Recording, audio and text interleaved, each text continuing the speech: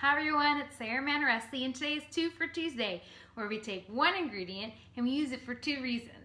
And my ingredient today is quinoa, and what I love about it is that it only takes about 12 minutes to cook. Brown rice usually takes about 45 minutes to cook, and I usually don't have enough time for that.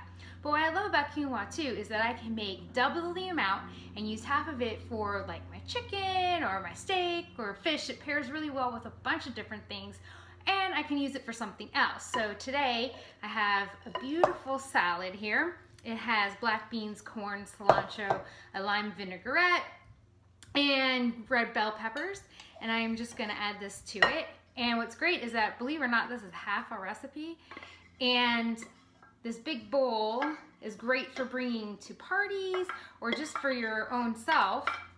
I love to use this salad either as a salad during the rest of the week, just by itself, or it's great in tacos. It's also great if you just add some lettuce and tomato, red cabbage, and just some refried beans as well, like some low sodium kind or fat-free or whatever kind you like the best.